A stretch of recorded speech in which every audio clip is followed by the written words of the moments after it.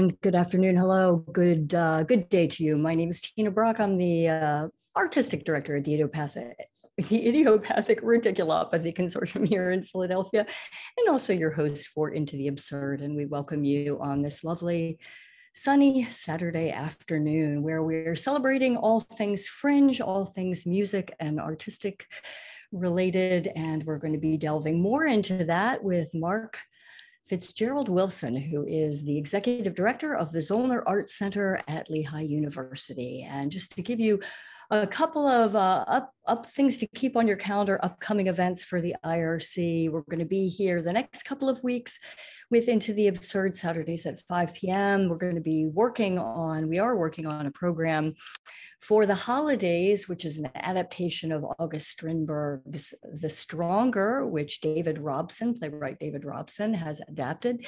And his lovely wife, Sonia Robson, and myself will be working on that. And we'll be live streaming that around the holidays. So that is coming up. And we plan our return to the stage in 2022 with some Tennessee Williams for you. And we'll be talking to you more about that as the date is secured for that. So we will be back and can't wait to be with you on the stage, with you in the audience. But until then, you've got Into the Absurd and you have The Stronger in the fall. So we'll be around and we'll be coming to you with special events on Into the Absurd and highlighting the works that are happening in Philadelphia and around the country. On today's show, Mark Wilson. Mark, as we mentioned, the executive director at Lehigh University of Zoellner Arts Center. And we're going to talk to Mark about his very fascinating trajectory through opera and loss prevention and as a music professor and the plans that he has for the Zoellner Arts Center in the years to come. So we invite you to put your questions in the chat and we'll join in the conversation with Mark. And let's get Mark to the ITA dinner table right now and begin this conversation. Mark Wilson, thank you for being here. Thank you for having me. I so enjoyed reading about your interesting trajectory, both geographically around the country, through the arts, through music, through opera, through loss prevention. And I guess I'd love to start with your time in school. At Simpson College, is that correct? That's where correct. You studied, yeah. When you were in school, what was your dream? Did you have a specific place you saw yourself, or was music the first step along this journey? Yeah, going to Simpson, in Iowa, it was quite a journey for me from there. It wasn't that far from where I lived from high school. It was basically like 10 miles away, and I knew the folks from the school for some time. When I was a freshman in high school, I went to a summer camp at Simpson called the Orpheus Festival. And from there, it was like the folks were kind of recruiting me to their school. And when I was trying to make that decision of what I wanted to do, I was looking at a couple of schools, whether I wanted to do music. I was looking at University of Cincinnati and Simpson College. And then I was looking at Howard University because I was thinking about going into politics. And I remember the chair of the music department said, you're smart enough that if you ever wanted to go back into politics or going to law school, you can always do that. But if you want to, start this craft and the arts, you should start doing that now so you can really hone your skills. And so I'm a pragmatist. So when I went to school, I decided to major as a music educator and not into performance because I figured I wanted to give myself multiple options of what to do. And part of what I never knew I wanted, where I was going to go from there. But, wanting to perform was one of the things I was looking at doing when I first started at college as a freshman. Were you exposed to a lot of music when you were growing up as a kid in your family? Did you have music as a part of your diet? Yeah, I was the only person in my family that sung. And so there were pictures of me as a young child singing Michael Jackson songs. And it was, I would say a lot of the Motown stuff is the things that I grew up with, things that I love doing. I love singing some Minnie Riperton and then Diana Ross also. I had a high voice for a long time. But it was around fourth grade that I stopped singing because my voice changed that summer. And so because I was still in elementary school, my voice started changing early.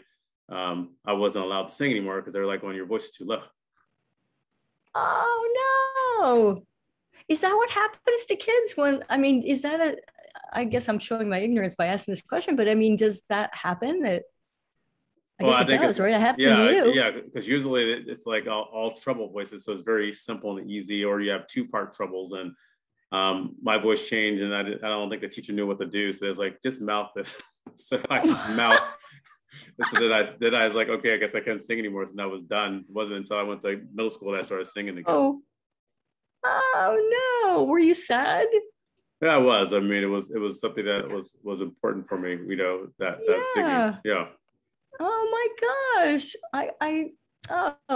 That's so sad. I'm glad you got back to it. And it was how was the sort of performing aspect of it then when you got to school? I mean, I'm assuming you were performing along the way in high school and then you got to college, but what is it about performing for you that or was it performing that was exciting to you, or was it more just to sing and performing as a part of that? Yeah, I think it's the vibrations that I felt when I was singing, and it like reverberated throughout my body, and it was great to feel. And whenever you have something going wrong, you just go out and sing and belt some notes was great. It was a challenge when I was in college. As I tell people, I was a music major when I came to college, and I didn't even know how to play the piano because I didn't take piano lessons at all. And so in order to graduate from my school, you had to take piano lessons. And my teachers that I had were great. And obviously I did graduate, which means that I did learn how to play the piano. But that, the singing was really important. But I was also one that had those challenges. And I think, I think a lot of us have gone through those things. We figure whether or not we're going to go back or not. And I remember there was some books I got sort of like new music, and I couldn't learn the songs, and I would just rip up the book and throw it in the trash can. I would leave. And I remember it was so expensive my freshman year. I went through so many books as I learned new music. I was like, I can't learn the song. I get mad and like, and throw it in the garbage. Like, I'm done. But I did, triumph over that. And I tell folks, is like, that's the great thing about the arts. It's about practicing, and you fail and then you learn to recover. And that's what really helped get me through, is because, the arts is something that really helps you learn that patience, to know that perfection isn't going to happen, and that mindset has to change. And so you keep practicing, and then you realize you're going to fail. And then you have to figure out, how do I recover? And what's my strategy? What's my plan to keep going? Oh, that's such a beautiful sentiment that I think we all need to be reminded of. So when you were ripping the book up and throwing it, or that was when I can't learn this song. I can't learn this song. Was that just your struggle with perfectionism, that you hadn't learned it in the way that you wanted to learn it, that it wasn't coming fast enough, or it wasn't, was that what you were going through at the time, the frustration of not being able to get it right? Yeah, I think, it's like we live in this world where we compare ourselves to other people, and that's the problem. So then sometimes we have to stop and then look at our own life. And so it's like being a runner. It's like running and singing. They started to work hand in hand for me, because once I started to understand that if I can actually just run a better time, that's a celebration. And if I didn't win, that's all right. Similarly in music, it's like, okay, I learned this phrase. That's a celebration. Let's now move on to the next phrase, where it might be easier for other folks. Like I said, I was a person that did not know how to play the piano. So it was hard for me to play my music. And so because I could not play my notes, it was such a struggle. So I had to spend more time, twice as long. And so part of what I had to do is figure out what could I do, and how much time I need to put in to make it work. And so I had to really put in a lot of time in ear training, and also in learning how to play the piano in order to get that music better. And so once I started to dedicate my energy there, it got better.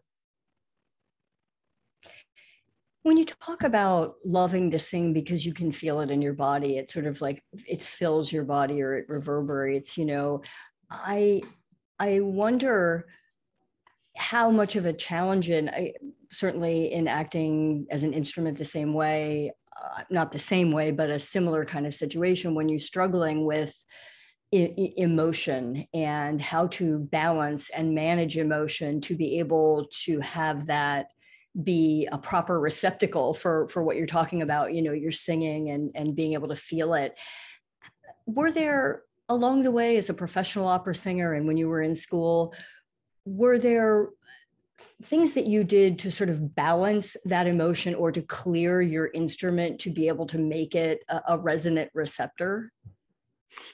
If that makes sense.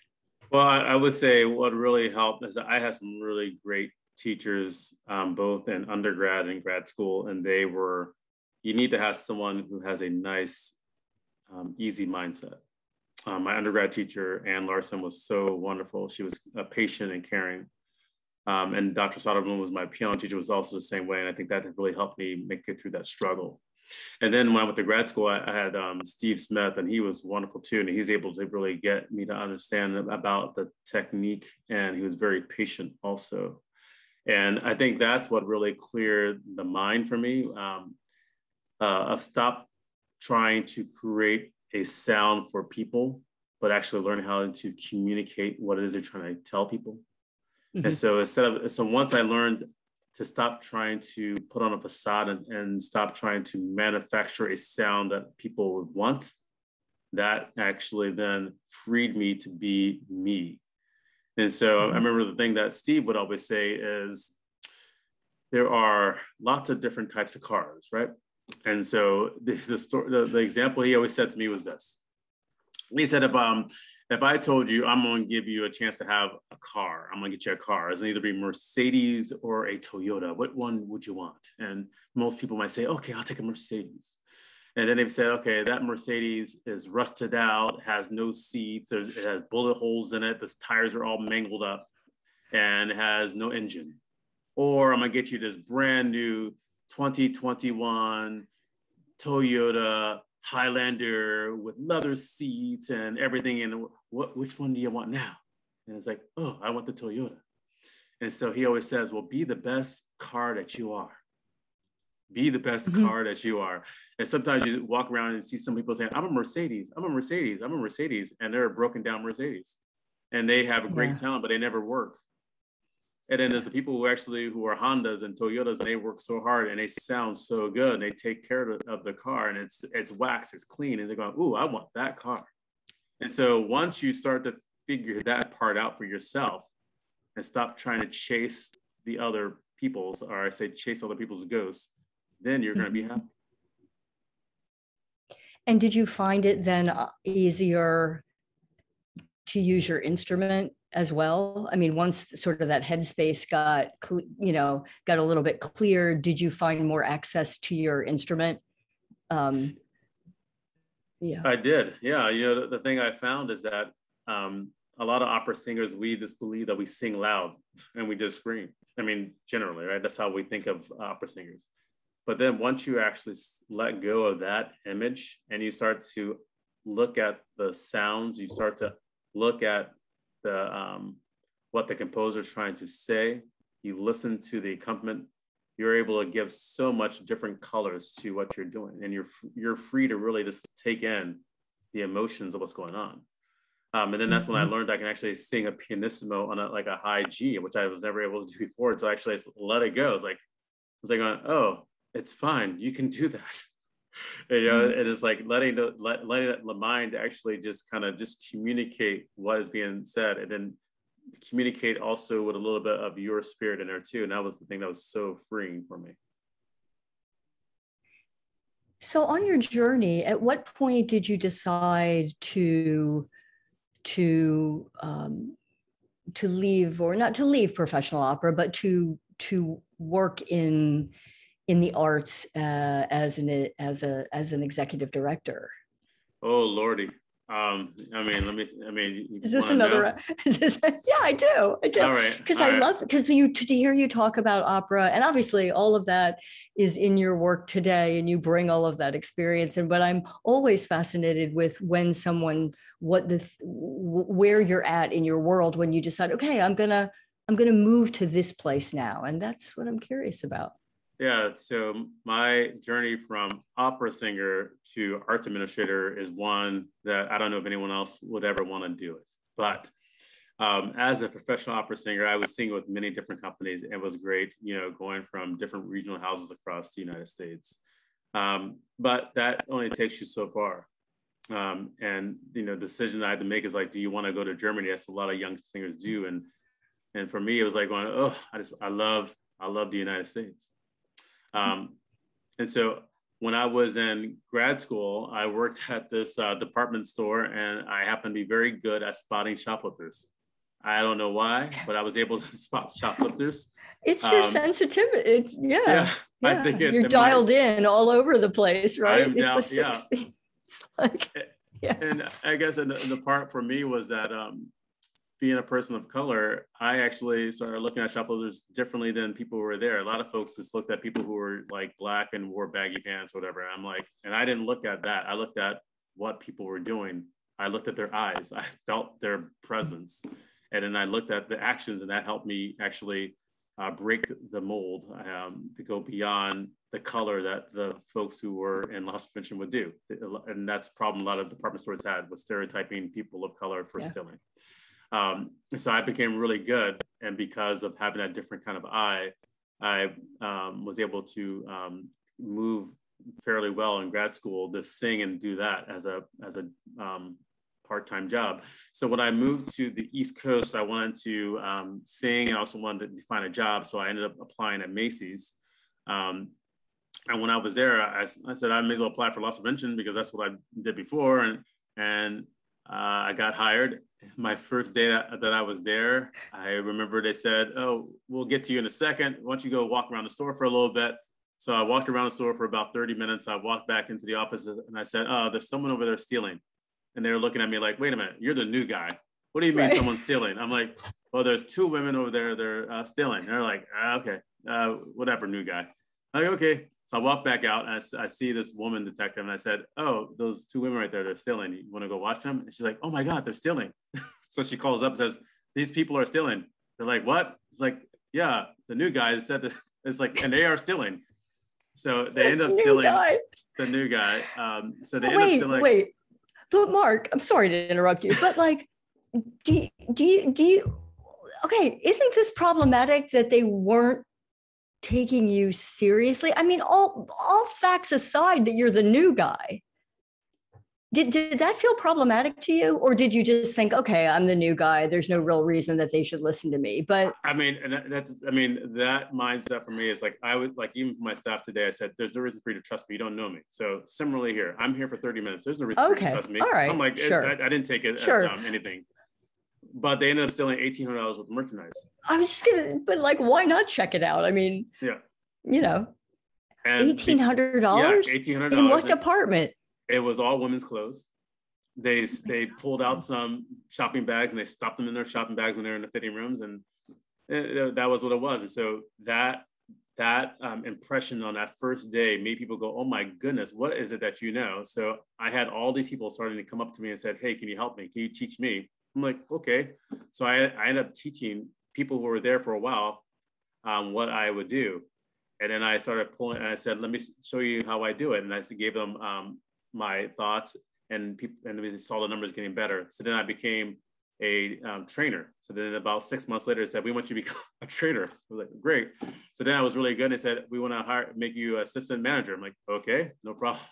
So then I ended up in my time at Macy's being moved from different stores.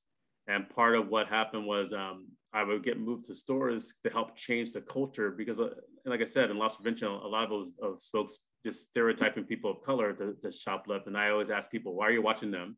And then I, asked those questions as I became a manager, as I became a director.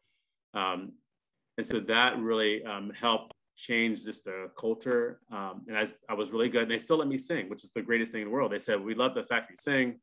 And then from there, I went to the Container Store. I became a regional manager for them. And then what I realized that I was doing all this and I had to make a choice whether or not I want to continue on this path or not. So I quit my job at the Container Store and I ended up teaching at an all-Black high school, St. James Prep in Newark. I started teaching at Monmouth University, at Bergen Community College, and at the Ridgewood Conservatory teaching private lessons.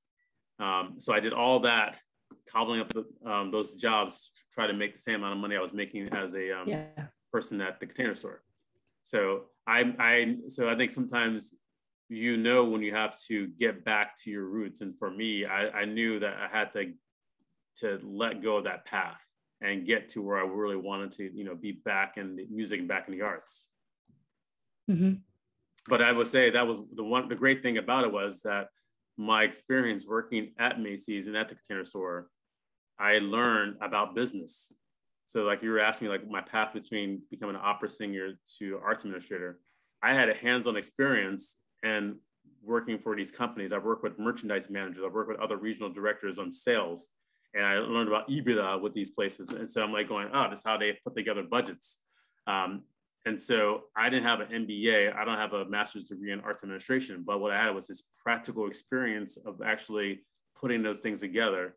And so understanding what it's like to be a performer, understanding what it's like to be an educator, and what it's like to be a regional manager and also in loss prevention. So I knew risk management, safety, all those things wrapped together. And I think that really helped me when I made that move into arts administration.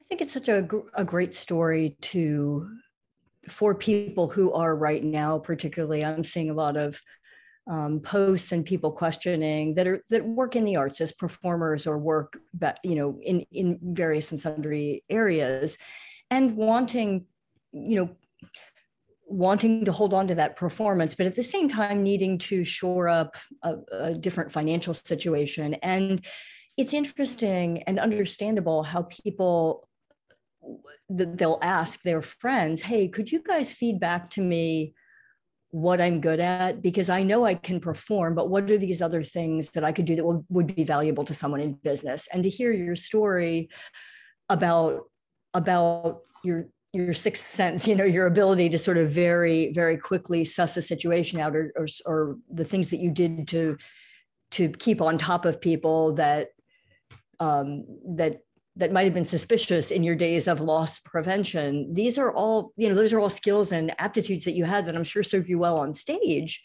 but also led into this whole other area of being able to, of business, of arts administration. And I think it's something for us all to keep in mind, that we're multi-talented in that regard. It's just that sometimes we think, I can perform, but what else can I do? I want to ask you, go ahead. No, I was gonna say that I think that's the thing that I when I work with folks and they ask me for like their for some advice, I say, what's your superpower? And they're like, what do you mean? I said, everyone has some sort of superpower that we just don't know. And sometimes you need other people to help you understand what it is. And if you do something well, go back in time and figure out, why is it that I do it well and what helped me get there. And I know, like in Malcolm Gladwell's book, in Outliers, he talked about 10,000 hours of doing something really well. The fact that I interviewed people for a theft at the department store, I had over 10,000 hours of interviewing people. I had over 10,000 hours of watching people, and because I had over 10,000 hours of actually being on the stage and observing people and getting feedback, that helped me too. And that's why, when I'm saying, why is that you're good at talking with donors? It's because of that time of actually interviewing people for theft and understanding how to continue a conversation. And so I think once you start to go back, you can start to see what are the things I'm doing so well over and over and over that's really helping me become the person that I did not know I was going to be. How would you say in your current position as executive director, which we should point out, right? You became the executive director right smack is it not in the middle of the pandemic? It's 2020, right? Is when right in the middle of the pandemic, July 31st, my first day, right. 2020. So what was that like? Just first day on the job, here you are, you know,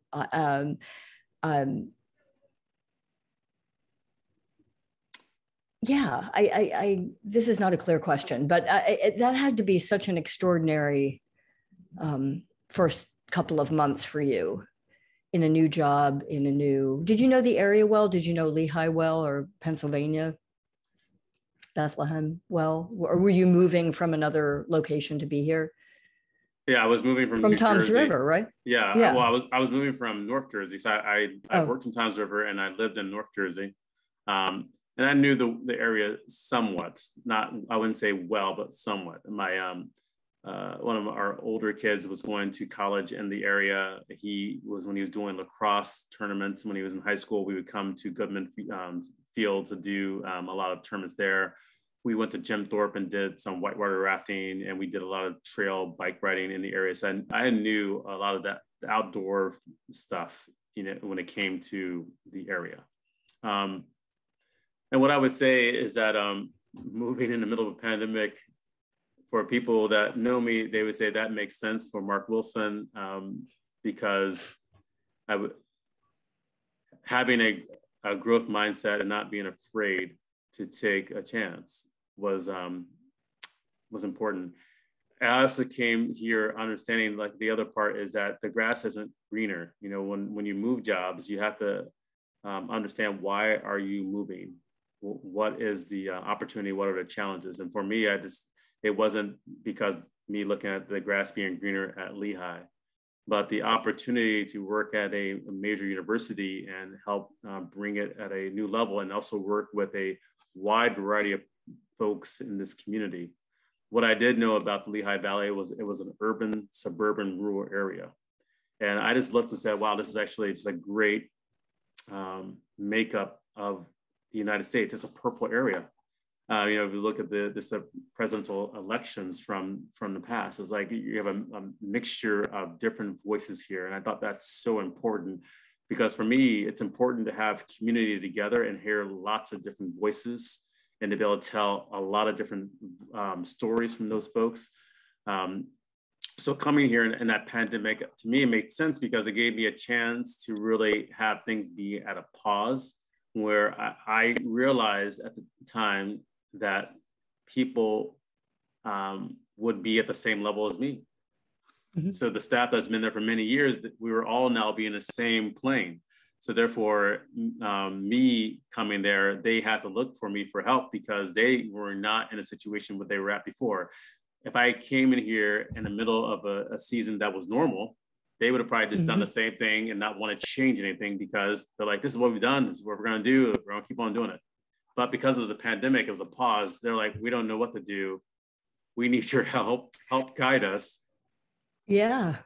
Well, as you're talking, Mark, I have this image of like a big Macy's department store, and you come in, you know, and the pandemic is, you know, happening, and your attention to an eagle eye on things shifting and loss and sort of changes, and the things that I'm guessing those spidey senses that you use to kind of suss out, I'm guessing as you're going through the pandemic, really came in handy, a because you're a risk taker, but also because it seemed to me that everybody was reassessing everything at that moment with the information that we were being given, sometimes weekly, sometimes monthly, sometimes hourly.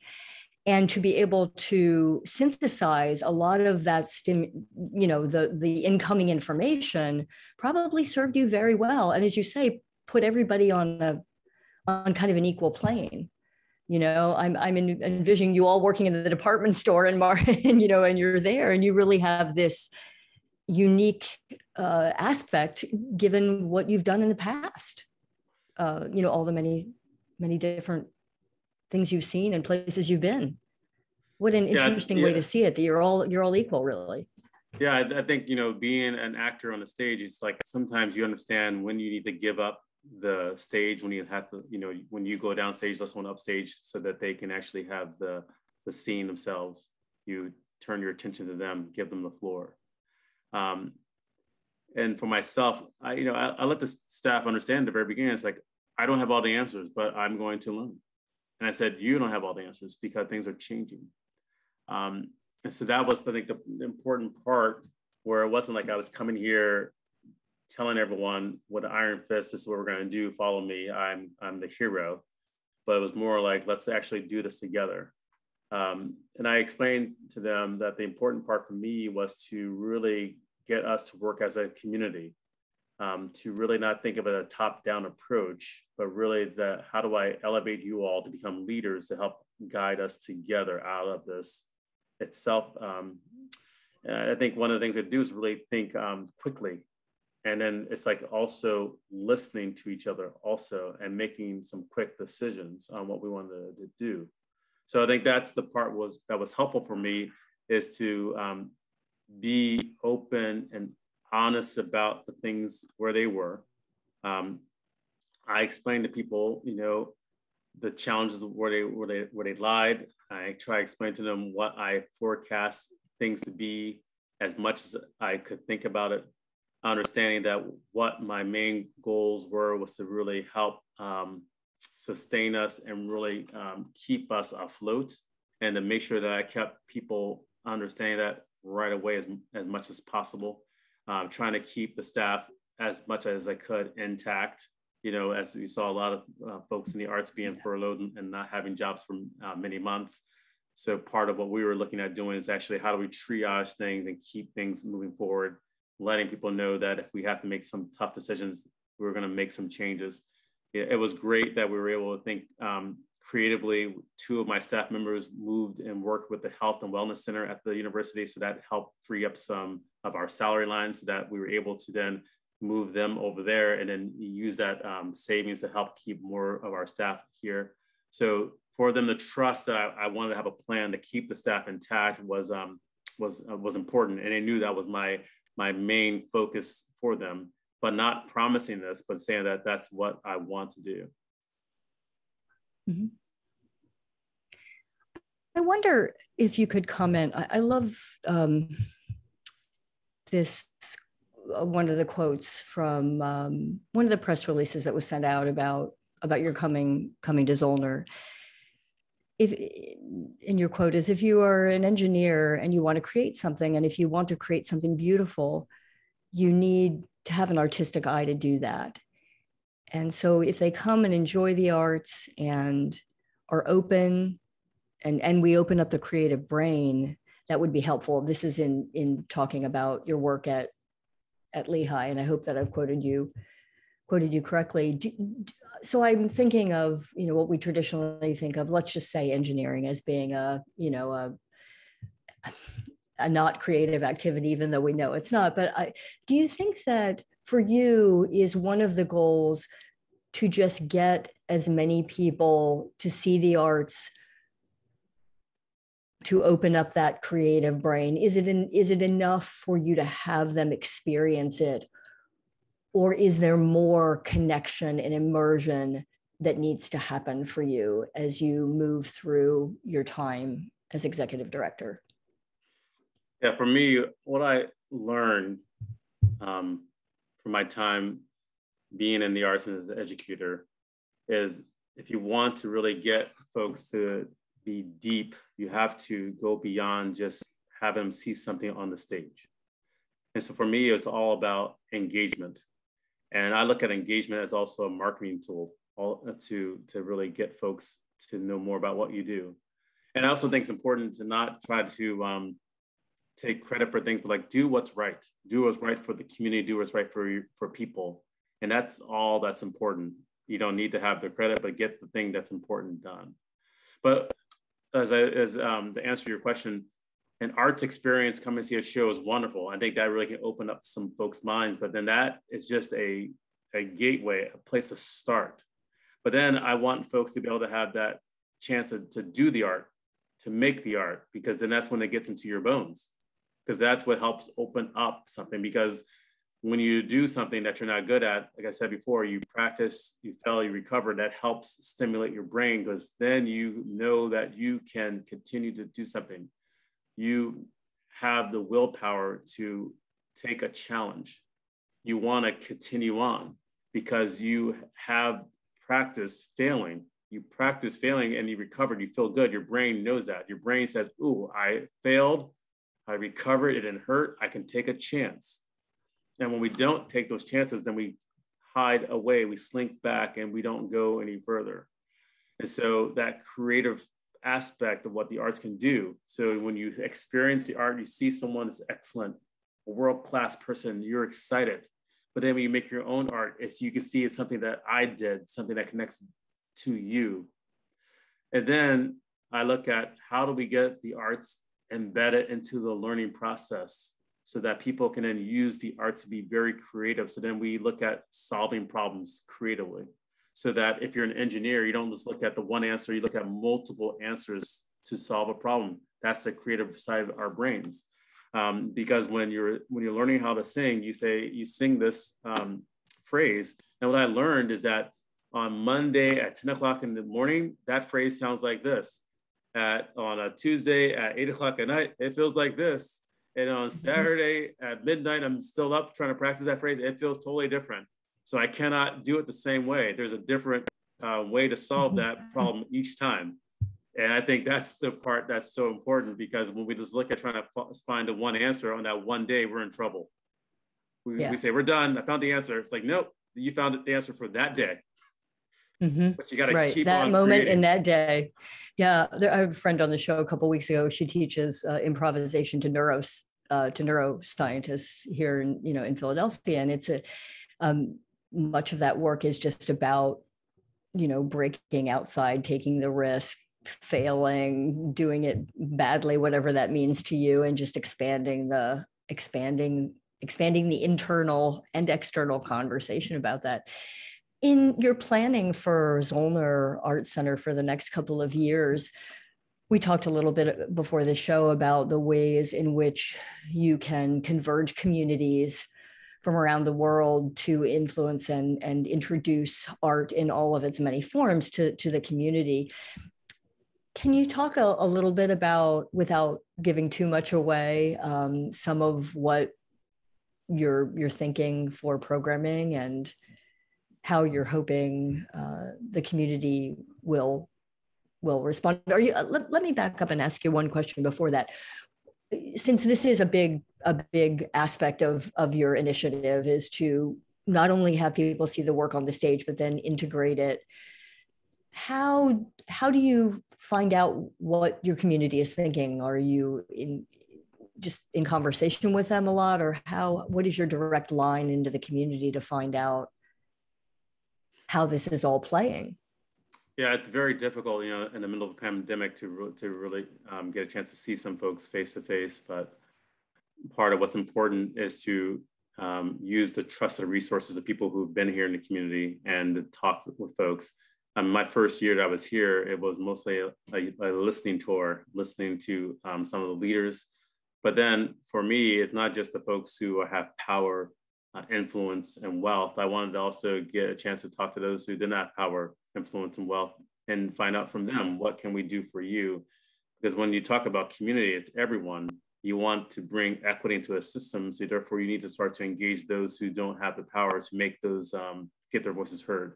And so going to some Zoom meetings with community organizers, hearing what's being said, talking with folks who are working with people who are economically disadvantaged, people who are on the margins. That's what was important to me too, to see what we can do to really help bring them together.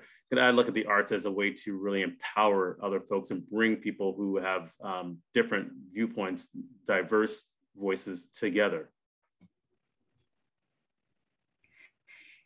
In your thinking and planning for, do you have a season in 2021, 22? Are you all doing live performances now, or how is that? How are you reintroducing or getting back out, either outside or inside, in this coming season? So we did do a piece a couple of weeks ago outdoors, a dance piece called Dragon Cipher, combining some hip hop dance and a modern Chinese dance together. And we're going to bring in Acro Bufos to Baker Hall on September 26th for a 1 o'clock relaxed performance and a 4 o'clock performance. And both of the performances are open to all ages. And we're excited because throughout the season that we do have, there are some artists that we have from previous years that we wanted to make sure that we honored the commitments we made to them before and brought them to this season. And so we do have a lot of those things going on from this fall and also in the spring. You know, and one thing I want to kind of go back and lean into is the fact that in the middle of that pandemic, it was very difficult. It was hard on both the agents and artists. And what we ended up doing was we had a digital season and we brought in 6 artists that we had chatted with before. And we wanted to really help them keep the ecosystem alive. And so some of those artists, we changed our live performance to a digital offerings so we were able to continue to connect to our community. And what we wanted to do is we understood that if these artists and agents weren't having funds to keep them surviving for that time, they can go away because a lot of folks did not have the reserves to even make it past 2 or 3 months. So we wanted to be a part of the solution and not the problem. So we did continue to do that. And I told some of the agents, I said, it'd be better for me not to actually pay you because I'm not going to be able to make up the revenue from ticket sales, but I'm going to do this because it's the right thing to do. It's the right thing to do for our community to keep them engaged with art. It's also the right thing to do for you all. And for others, we brought them to our 21-22 season. And so if you look at a lot of the artists you see during this time frame, they are folks that we had scheduled from back even in the spring of 20. So some of them has taken a while for us to get them some of those shows back on its feet, but we are bringing them here for this season for live performances. And we are going to keep people safe. All the artists that we are bringing in for the fall are all vaccinated. Our staff and the students are all vaccinated too. People have to wear a mask to come to our events. And we are doing general admission so that we can keep people socially distanced for those who want to feel safer in our environment. Was it a discovery for you or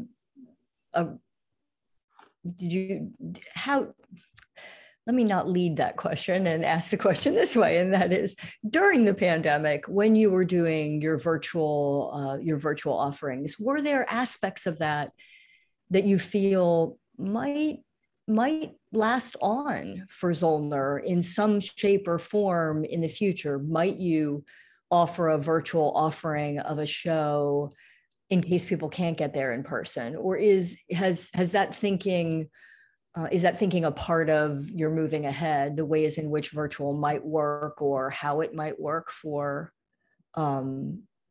offerings at the center? Yeah, I will bring in a little bit of my retail experience, merchandising experience. When I talked to my staff, I said, so if we think of it as a product line, we are now creating a brand new product line while we're flying a plane. And so we did. While you're flying a plane? Yes, we're building a plane while we're trying to fly at the same time. Right. Yes, okay. Yes. So we just put a new wing on this plane. Right. Yes. Right. So building this digital season at the same time as we're having a season and trying to tell people what we're doing was interesting. But yeah, some aspects of it we're going to continue to do it. But we're also going to get feedback from our community. Are these the things that you want? Because it's important for it to be a conversation between both what we want and also what the community wants.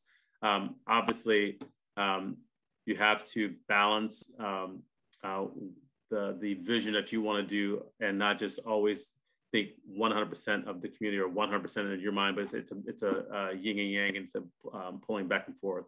But when it comes to some of these things, we know these are things that we want to do. Our Spotlight series, bringing faculty, staff, and students of Lehigh on our stage, videotaping this, bringing it out to the community. We love that. It was a great way to highlight their talents, share them with the people across our community. give them the stage to share things that some folks were like an engineer and they wanted to actually do some music that they wanted to share. And it was great for people to see this. We had the dean perform. We had someone from the Health and Wellness Center perform. We had someone from the Office of Legal Counsel perform on our stage, and for people to see them in a different. Great. Yeah. So it was like a cabaret night, or where each person showed their artistic gems. Yeah. Each what we did was it was about a 3 to 4 minute section that we did, and every week we would then highlight a video of one of the folks who we recorded on our stage.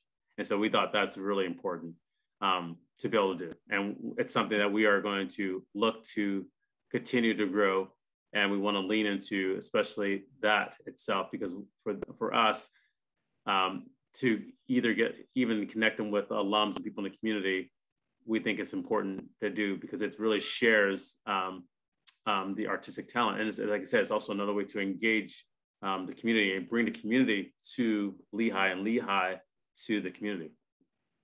And as well, and you pointed this out, but a way to engage the community within the community as well, the university community as well. Isn't it fun to find out that, you know, the professor over that teaches quantum mechanics is also a tap dancer? Or, you know, I mean, I always find that I found that during the pandemic, these surprising connections of people in our community, it's one of the reasons we started this show, we don't often get that chance to really sit and talk to people and get to know them in a little bit of a different way. And I think it's, you know, it's also exciting for the employees and the students at the university to know there's great creativity going on within the university itself.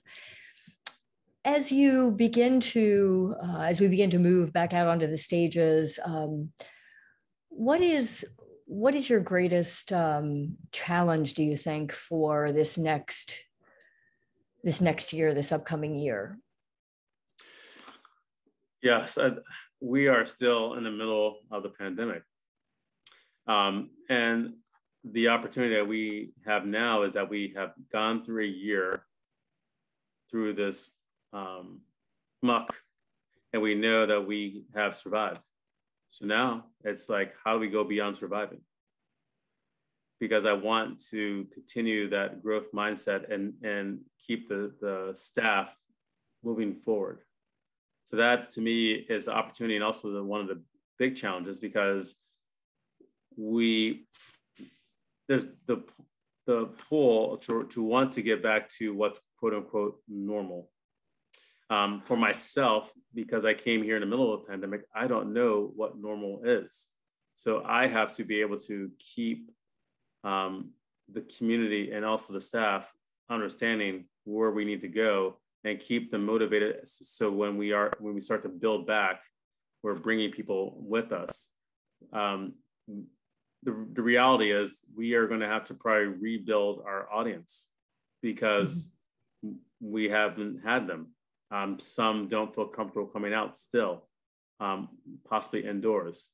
So this year is the opportunity for them to watch what we're doing, because they want to know, are we going to do things safely? Are we going to continue to engage with them? And so if we do those things and we put in the right pieces, so when we look at when things get to a place when people feel more comfortable, they're going to know that we are putting them first. We've been thinking about the way we want to engage them, and they're going to trust us. They're going to know that we've always been communicating effectively with them too. So that is going to be the challenge, is to make sure that we continue to connect with those, because if we lose an audience for 2 years, it's hard to get them back, because when you do something, that muscle, it does the same thing over and over and over. Yeah, I think that's the big question, is during this time, people found ways to stay connected, to stay entertained, to stay in touch with the arts, however it was happening virtually, and or through film or virtual museum tours, or, you know, how, whatever the aspect was. What I think that's such an interesting question is, what is that going to look like, and how quickly will people you know, feel comfortable coming back, and also what kinds of artistic experiences do they want to engage in? Just jumping across the track to our earlier conversation, are you still singing? Well, not much. I sing at home whenever I can. Was gonna say, yeah. Do you think about that? I mean, might you think about singing? Yeah, I think you mentioned you're going to go back to your high school. Is it? Yeah. So on October 8th, I will be inducted into the Music Hall of Fame for my high school. This is to be the first time that they have a Music Hall of Fame. They've always had a Sports Hall of Fame. And they were able to create this Music Hall of Fame, and I will be the first class, along with my middle school music teacher. Wow, congratulations. Well, thank you. So do you have to work your voice? I mean, in order to, if you were to say, you know, be singing in a month from now, how much preparation would you need to do to get your instrument in shape? Yeah, I mean, it will take some time. I would need probably 2 hours a day for a week. And then at the end of that first week, my voice will be probably shot. And that's just to get myself like tuned up. I would say it. And then I have the recovery of the second week to sing, and my voice will be a mess. And then week 3, I will be back to somewhat of normal. And then I can start singing the music. And then week 4, I can start to get the stuff back into my bones. So it does take some time, but it's usually when I have to sing something longer than just a song or two, I need a lot of time. And then just the voice, it just takes a little bit of time to get back into shape. But the wonderful thing is, because my teacher that I studied with in grad school, his technique was always about connecting your singing voice with your speaking voice. And so it's about actually not changing what you're doing when you're singing and speaking. He's like, if you can speak, then you can sing. And when you're singing, you're speaking. And so it's supposed to be like that easy. And so it's like, so it all depends on how long of a time that I need to, you know, because I don't lecture students for like an hour or hour and a half class anymore. So when I was doing that, I could probably, you know, go back and sing. But right now I don't talk as long to my staff. I'm not lecturing my staff for hours on end. So therefore, it takes you can time sing your staff meetings. You know, why don't you just sing it, you know, next time, and just you're killing 2 birds with 1 stone. Just, you know, staying connected. So how do you, in your sort of, you know, working through your day-to-day world, you mentioned, you know, before when you would sing and that resonance, you felt so connected and so alive. Are there things that you do, or hobbies or things that you do during your life now that give you the sense of that same feeling? Well, there's 2 things. So I do run. I run a lot. So that helps keep me in. And my staff knows when I did a long run, because I have lots of ideas, and I say, okay, I solve lots of things for my running. And then the other thing, how far do you run? It all depends. Anywhere between 8 to 10 is like the normal place. So I stay in this is 8 to 10 miles we're talking about, right? Yeah, 8 to 10 miles. Yeah. So is it? Oh, sorry. No, go ahead. So it's like hour to hour and a half worth of running. So a day, every day. No, I would do some longer runs towards the weekend, and I do some quicker 3 to 5 mile runs to keep the quicker tempo before I do those longer runs. So yeah. And so at some point in that running experience for you, you reach this place that you hear people talk about, but is it similar to a place you would experience when you were singing? Like I guess in your in your being connected to your body, but also connected in that resonant way that you spoke about. Yeah, I mean, I think that's the great thing about running, because when I run, it opens up the body and actually helps my singing. That's the reason why I started running, because it helped my singing. I was asthmatic, and so when I started to run, I was singing with the Orlando Opera. The person who I was staying with as a resident artist, he was a runner, and so I started running, and that really helped my stamina for singing. Actually learning how to get longer miles. I was always a sprinter, but when I started to run long, it actually just helped my breathing. I was able to actually start to sustain longer lines. And I said, "Ooh," so that's the reason why I started to do a lot of this running. Wow. And so, lung capacity, do you think? Yeah. And just the fact of getting the muscles to relax and open up when you're running, and that helped me also when it came to singing. So it just became one in itself. You know, especially when you have like a clogged nose, you go running and it just clears up. So it was like things I always did. And did that help your asthma as well? It did, actually. That's the thing. I was so amazed. Like I was about to die. It was on Lake Ivanhoe. It was like it was 3 miles around the whole lake. And so I ran like a mile and I would just die. And then I ended up walking 2 miles. And then I finally kept building it. So I was able to get the 3 miles all around. And then my lungs just opened up, where I was like surprised, like it started to open up where my lung capacity is like, I was like, ooh. And so, it really helped me with my breathing. Wow. Do you miss it? I guess you do. A lot of people say that, you know, they miss it on multiple levels when they don't, you know, when they don't run for a day or two. I guess your body gets used to it, your mind gets used to it, and it needs, you know, if you're making all those discoveries too, and you're coming back to your staff meetings and you're all and you've got multiple ideas, you know, I think go for the run, get the multiple ideas, and then sing the staff meeting. That might be the way to do it, you know.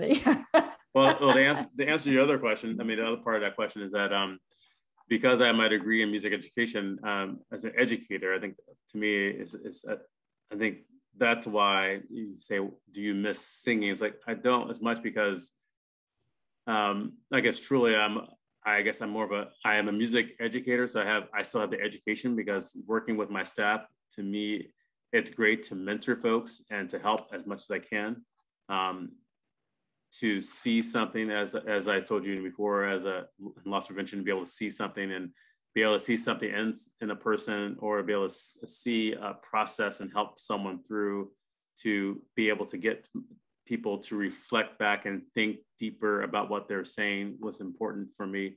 And so that's the thing I guess I have, I love, is that I'm still able to mentor and educate folks to bring them along their journey.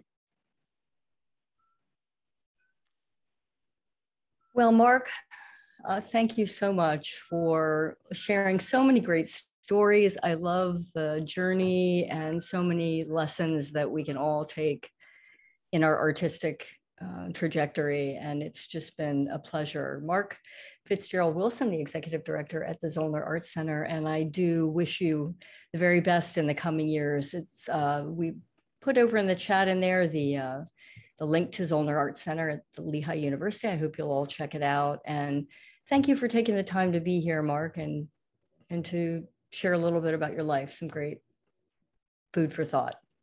Well, thank you so much for having me. Best of luck.